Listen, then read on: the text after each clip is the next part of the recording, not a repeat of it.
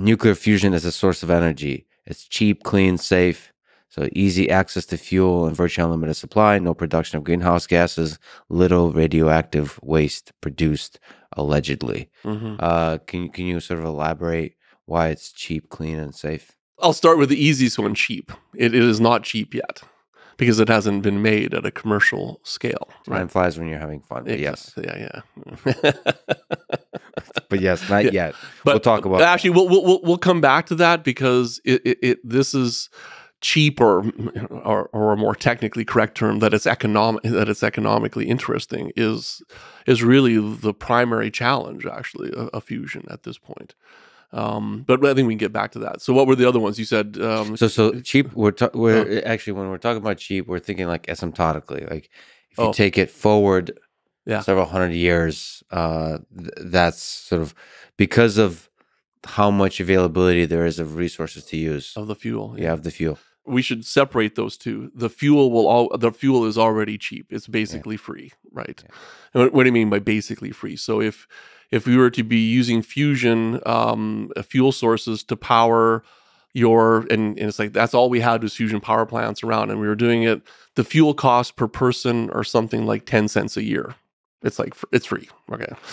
This is why it's hard to, in some ways, I think it's hard to understand fusion because people see this and go, oh, if the fuel is free, this means the energy source is free because we're used to energy sources like this. So we spend resources and drill to get gas or oil, or we chop wood, or we make coal, we find coal or these things. All right. So fusion, this is what makes fusion. And it's also, it's not an intermittent renewable energy source like wind and solar. So it's like, but this makes it hard to understand. So if you're saying the fuel is free, why isn't the energy source free? And it's because of the necessary technologies which must be applied to basically recreate the conditions which are in stars. In the center of stars, in fact. So there's only one natural place in the universe that fusion energy occurs. That's in the center of stars. So that's going to bring a price to it, depending on the cost and the size and complexity of the technology that's needed to recreate those things. And we'll talk about the details of those technologies and which parts might be expensive today and which parts might be expensive in 200 years. Exactly.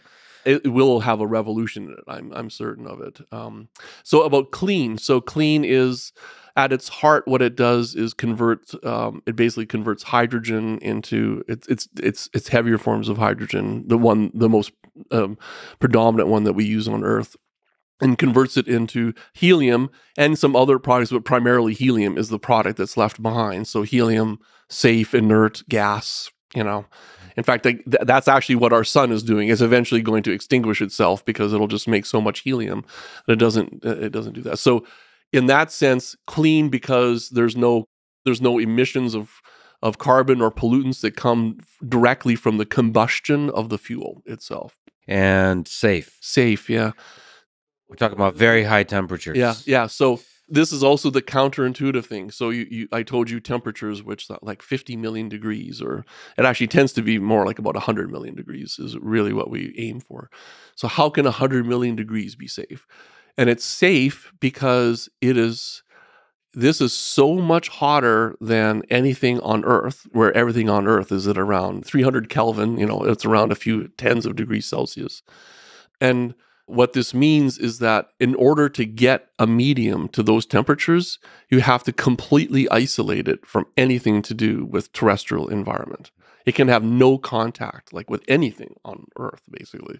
So this means this is the technology that I just described, is it fundamentally what it does is it takes this fuel and it isolates it from any terrestrial conditions so that it has no idea it's on Earth. It's not touching any object that's at room temperature. Including the walls of the containment. Including the walls of the containment building or containment device, or even air or anything like this. So it's that part that makes it safe in this, and there's actually another aspect to it, but that fundamental part makes it so safe. In the mainline approach to fusion is also that it's very hot, but there's very, very few particles at any time in the thing that would be the power plant.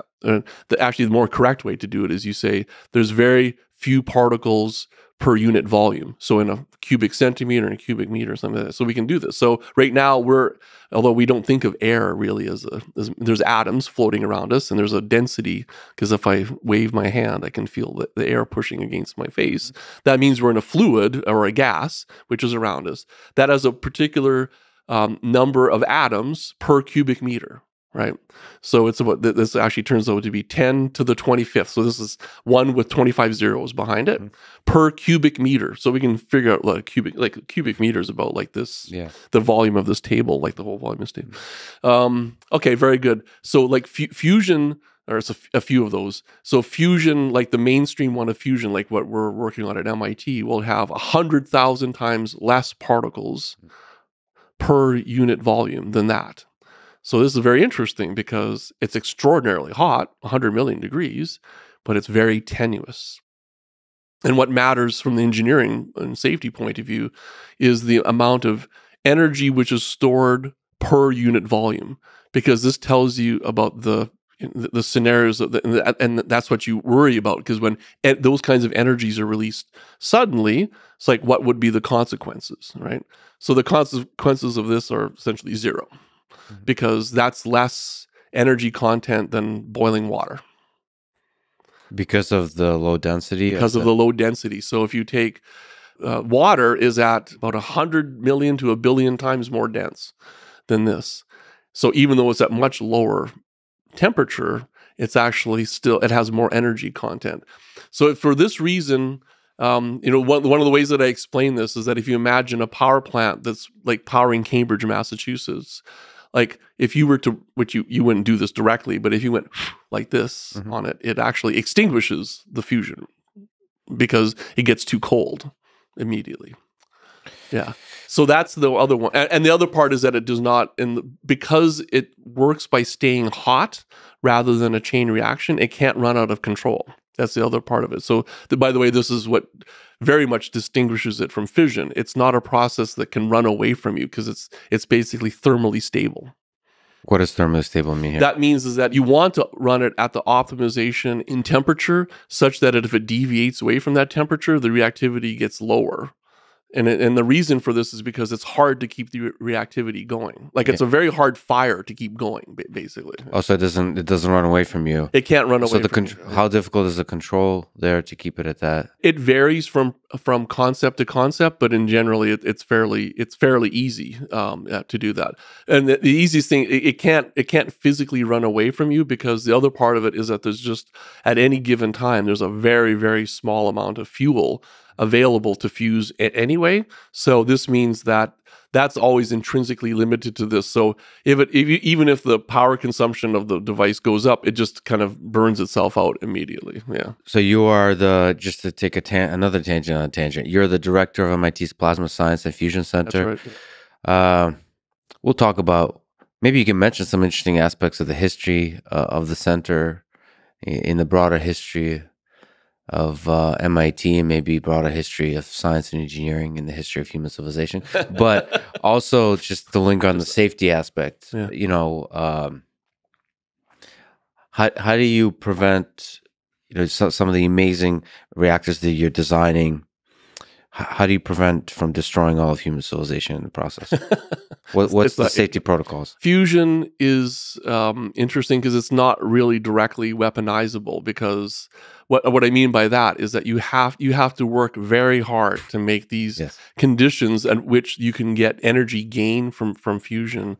This means that when we design these devices with respect to application in the energy field, is that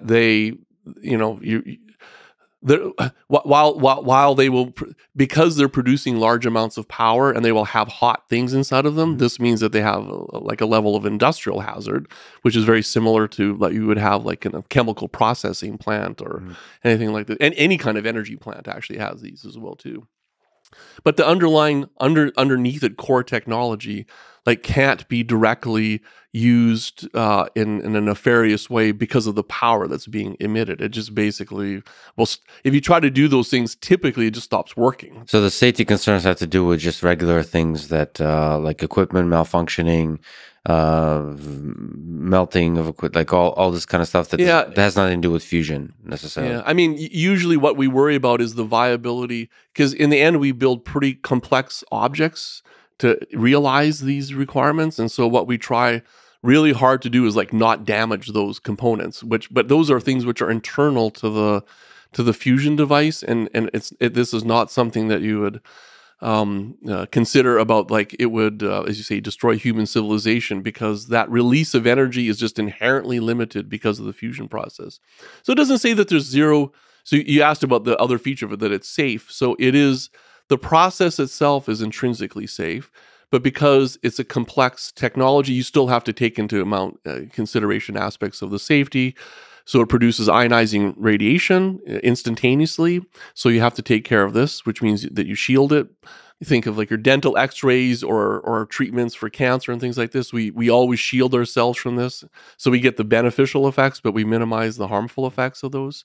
So there are all those aspects of it as well too.